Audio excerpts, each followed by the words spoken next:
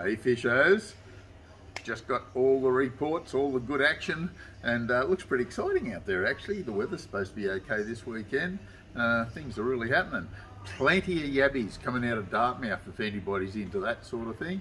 They're getting some good fish, starting to cool down enough for a bit of flatline trolling early and late. Looks good. Hume Weir, dynamite. Plenty of redfin. Get down there, get stuck into it, have fun. It's the longest session of redfin fishing we've seen. It's been going for well over 12 months, probably close to 18 months now. How exciting is this? Plenty of good sized fish for feed, plenty of little ones, have a bit of fun. Look, the blokes who are getting the bigger fish have got the technique down pat. Come in and ask us, we'll get you in the right direction, I can tell you now. Getting a bit of activity down below the Hume Weir in the river. Bait fishing, lure fishing, doesn't seem to matter.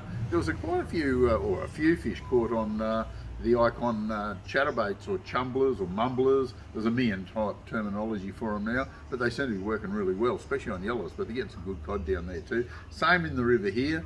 Mulwala, there's a few fish getting caught, a lot of small stuff. Still, some people are complaining about the weed, but look, get over it, it's there. Learn how to fish around it, amongst it, in it. You will get fish, I can assure you of that. It's certainly worth the effort.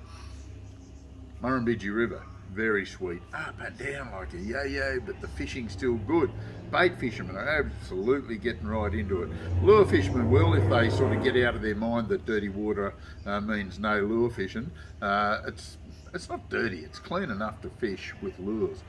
So yeah, the old chatterbaits, you know, the fish food spinnerbaits, all that sort of thing will do the job. Mud guts, quite a good range of colours and that, they'll cover the options too. But bait fishing, the old chicken heads cannot beat the stuff.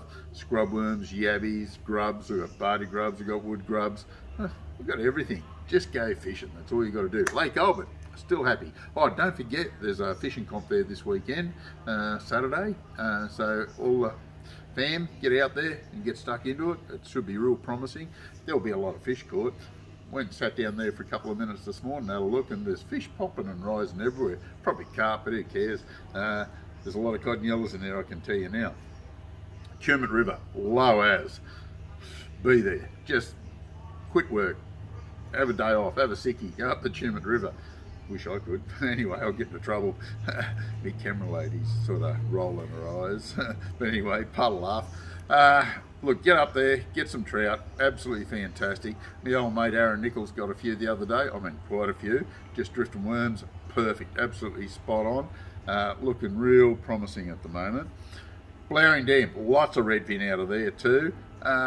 Some people find them, some people aren't, so you're going to have to hunt around looking for them, but you will catch some good fish up there. Talbingo, still heaps of algae in Talbingo. It's probably not affecting the fish, but it's slowed the fishermen down, they're not fishing it. Yucumbean, Tantangra, Jindabyne, all fishing well. Fly fishing in Yucumbean's never been better, absolutely fantastic. Snail patterns cover the options really well. Burrinjuck, yeah, a bit ordinary. Wangler, yeah, trolling, all the old traditional methods. Bait fishing seems to be quite good. A lot of activity up there, pretty happy with it. Burrendong, a bit on the quiet side. Windermere, yep, still fishing quite well. Quite a few yellows. As you can see, we have got tons of activity around us. Complete English Fishing Report this week. We'll catch you next week.